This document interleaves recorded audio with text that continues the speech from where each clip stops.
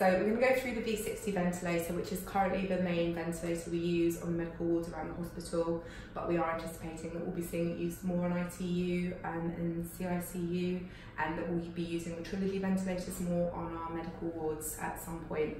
But they are on our wards at the moment, so we're finding them on A300, A400, ED and A525. So just a few main bits about the machine. At the back, it plugs into the mains. It does have a battery, so you can transport your patients on it. It's got a 4-hour battery life, but hopefully it won't take you that long to transport your patient. Fingers crossed. It does need to be plugged into the oxygen at the wall, so where your flow meters go into the wall, you need to take that out and you need to plug this in. Even if you have got your patient on room air on the machine, it is really important that it's plugged into the oxygen, otherwise it will not work. The same if you're transporting a patient, you do need to have it plugged into one of the white cylinders. We would normally recommend it when we've got holders here for putting the oxygen cylinders. We would definitely recommend that you have 2 full cylinders when you do a transfer, because depending on the amount of oxygen and the settings that your patient is on, you will go through the cylinders really quickly. At the side of the machine here, there should be a filter. This machine doesn't have a filter in it at the moment because we're just using it for training. The filter sits here. This filter will need to be changed in between every patient use.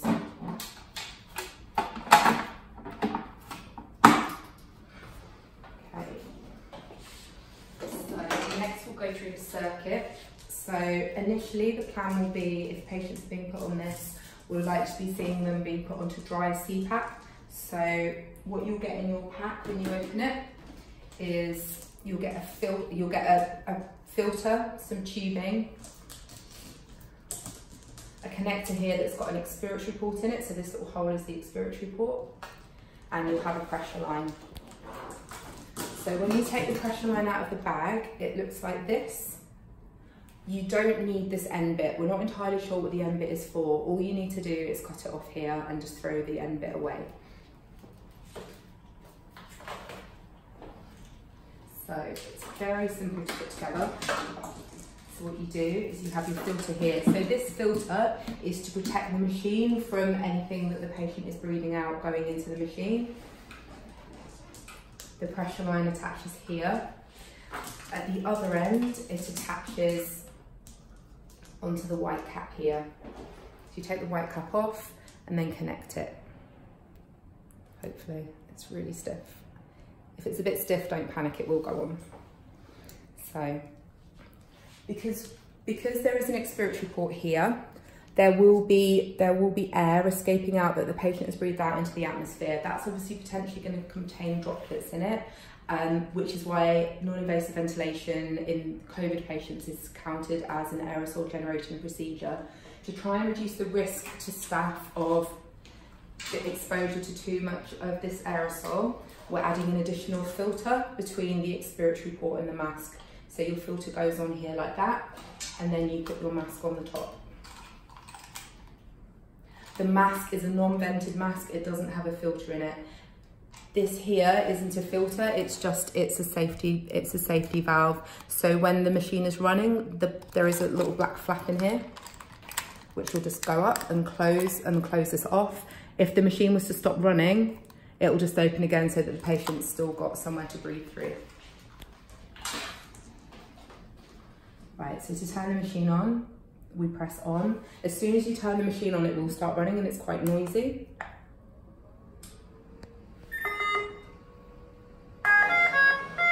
So what we'll do initially is we'll just turn it, while we're changing settings, we tend to turn it into standby mode.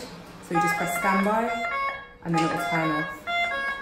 Some of the V60s have been upgraded so that they can do both high flow and ventilation. If it's got one of these little stickers on it, it means that it is able to do both. When you first go into the standby screen, if it is one of these machines, the screen will look like this and it will say ventilation or high flow. We're going to talk about the ventilation first. So if you press ventilation, then it will confirm that's what you're looking at. Down here, it will show you what mode we're currently in. So we're currently in spontaneous timed mode, which is the NIV mode that we tend to use. But before we go through that mode, we'll go through CPAP first. So if we select modes, There's lots of modes on here. We don't need to worry about those particularly. The only two that we will be using on the wards are CPAP and ST mode. So you select the mode you want, so we'll say CPAP, and then you press activate CPAP mode, and then the screen will go from grey to blue. What we then do is we select the CPAP we want. So CPAP is PEEP, which is your positive end expiratory pressure. So basically you're breathing out against a resistance, which is splinting your airways open and increasing your functional residual capacity, which helps with hypoxia. And as we know, in the COVID patients, one of the main problems that they have is that they are really hypoxic. So what we do, the doctors will have told us what PEEP they want the patient on. So we select CPAP, and then we just, whatever we've been asked to put them on, we put them on. Then you press accept. A lot of patients in other centres, they're finding that they're needing to use quite high CPAPs of anywhere between 15 and 20. The next button along is ramp. We make sure that we leave ramp turned off. So essentially what ramp is it's a comfort measure where you can set a period of time where the machine will gradually reach the pressure that we want it to. These are acutely unwell patients, so it's not appropriate to use with them. So you just need to check that it says off. The next one along is C-Flex. Again, this is a comfort mode where it just alters the flow a little to make it feel more comfortable for the patient. The easiest thing again probably to do is leave it off. When you turn the machine on and off, it will remember the previous settings. So as long as no one's played with these, they should always be in the off position when you put the machine on. Next up is FiO2, which is the amount of oxygen that is being delivered. This can be anywhere between 21% and 100% oxygen. If you alter your CPAP, it doesn't have any impact on the amount of oxygen being delivered and vice versa. So if I just turn the machine on. So when we're first putting patients on, we're making sure that we put the mask on the patient first and then starting the machine, again to try and reduce the amount of droplets that are being released out into the air. At the same time, when we turn the machine off, taking the mask off, we turn the machine off and then we take the mask off. Again, we just don't want to take the mask on or off while the machine's running. So to start it, you press start CPAP mode. That's what the alarm sounds like. One of the most important buttons to learn is alarm silence, which is this one.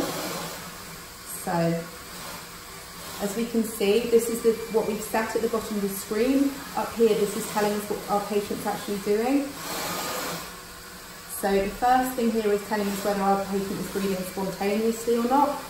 In CPAP mode, the patient will always breathe spontaneously because we don't have a backup rate set. Next one along is your respiratory rate. Although this is fairly accurate, it is always good practice to manually check the respiratory rate as well. Next to that is your tidal volumes and your minute volume, which is your tidal volume multiplied by your respiratory rate.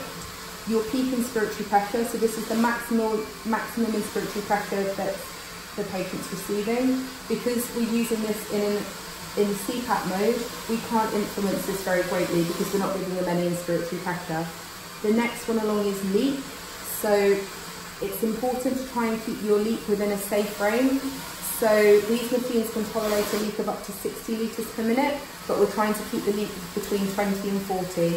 There will always be some degree of leak because the patient has an expiratory fault in their circuit. So you never want to try and achieve a leak of 0. Next is patient trigger. Again, this will always be 100% in CPAP mode because the patient will always be triggering their own breaths because there are no backup breaths. The last of all is one that you don't need to worry about too much, which is TI total. And essentially that is telling you what percentage of the patient's breath is being spent on inspiration. Because we can't really manipulate the length of the breath that the patient's taking in the spontaneous mode, we can't do much about it, so almost don't worry about that number too much. Another useful thing that we've got on here, we've got information about what alarms have gone off, so we can see what's going on. And also, this button here, 100% oxygen.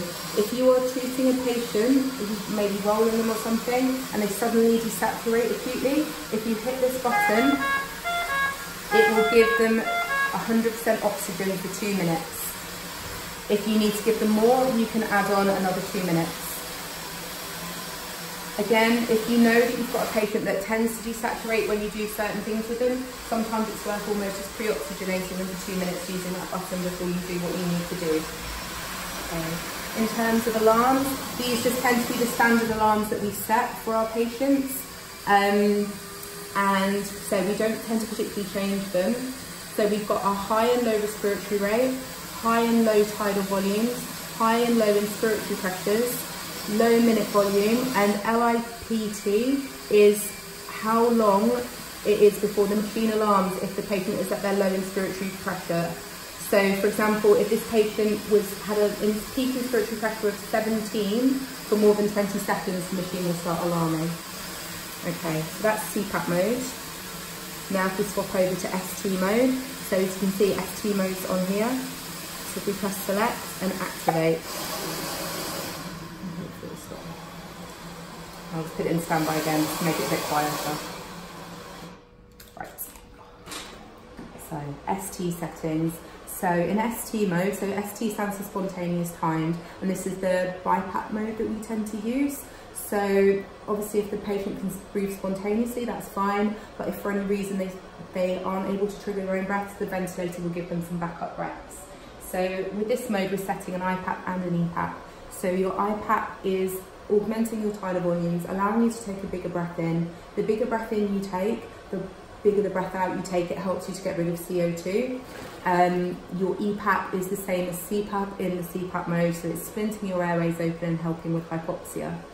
The next button along is rate. So this is your backup respiratory rate. So we tend to set this at 12 just because that's a fairly normal respiratory rate that people, when they're well, would have. Alongside that is your TI time. So your I time is the length of a mandatory breath, and we can set that. If the patient is breathing spontaneously, the machine is triggered by them starting to breathe in. It detects when the patient starts to breathe out as well. It detects a change in airflow, and the ventilator will cycle with the patient to try and help with synchrony. So we can't dictate how long a breath in is if the patient's breathing spontaneously. In terms of how we decide to set our I time, we tend to set it so that we're getting an IE ratio of 1 to 2, so that's an inspiratory-expiratory ratio of 1 to 2, which is normal for most patients. It might be from time to time we need to tweak that, but you'll get guidance from the medical team if they wanted you to do that. So to change your TI time, again, you just use these buttons, and if you look here, as you change your time, it will change your IE ratio as well. Next up is rise time. So the rise time is how quickly the machine reaches the pressure that you want it to. We tend to start in the middle at 3. If we make the number smaller, the air is delivered more quickly. If we make the number bigger, it slows it down. A lot of the time, particularly if a patient is breathing more quickly, they tend to need the air to come at them more quickly. Which we're expecting for a lot of these patients with the higher respiratory rates may well be the case, but we do tend to start with it at 3. And when we look at the top screen, we'll talk about how you can tell whether you've got it right or not. Again, we've got ramp on here, which the same as CPAP we don't use because it's not appropriate in the acute setting. And again, FiO2, we can give oxygen anywhere between 21% and 100%. So if we press start again,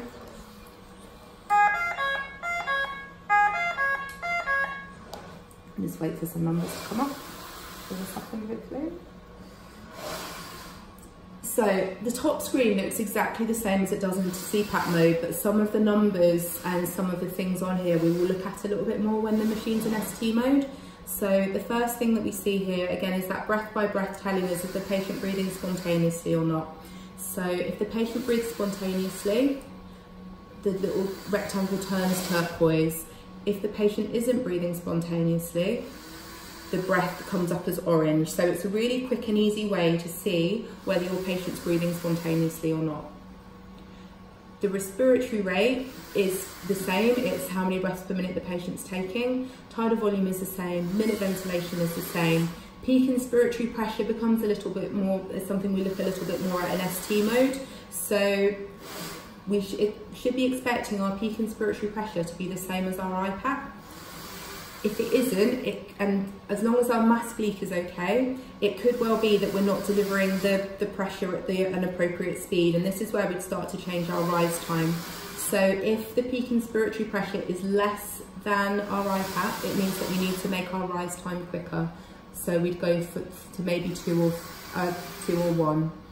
If your peak inspiratory pressure is higher than your IPAP, it means that we're delivering the air too quickly, and you'd likely to change it to 4 or 5.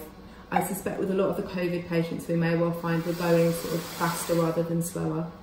Again, patient trigger is a lot more important in this mode. So this is telling us what percentage of breaths the patient's taking. Obviously, in an awake, alert patient, we would be expecting this to be kind of around 95 to 100%.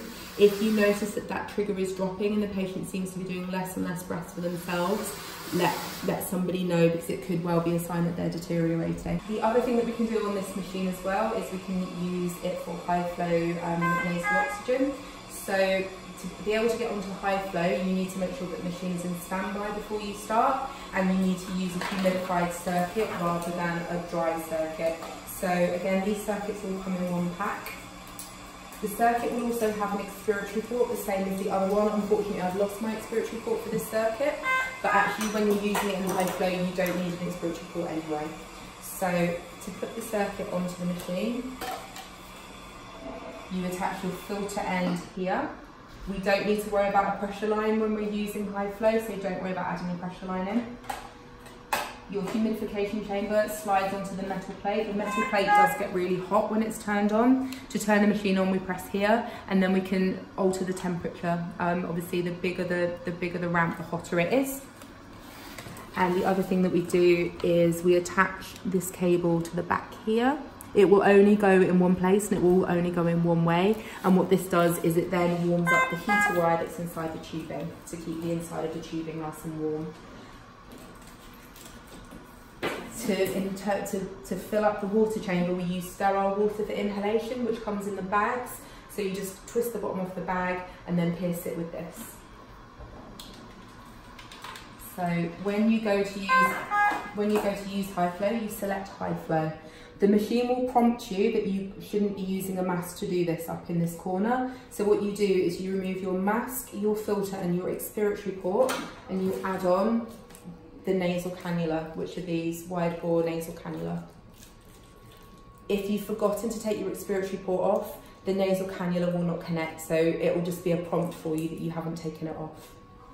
You need to make sure that this cap stays closed. This cap is for if there's a heater wire, but we don't use humidifiers that need those heater wires. Okay, so then to start high flow, you press start high flow.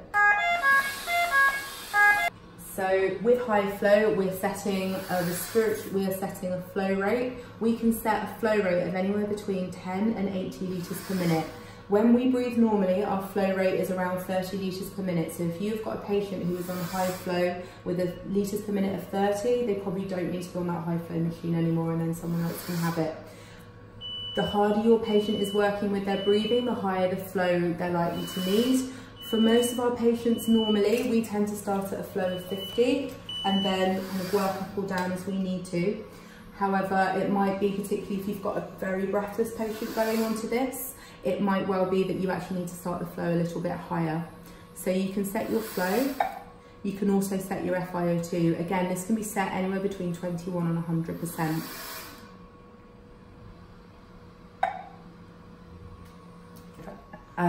So the other thing to remember is that what we're being told at the moment with COVID patients, when we're first putting them onto equipment, if they're really hypoxic, we should be using dry cpap and not high flow.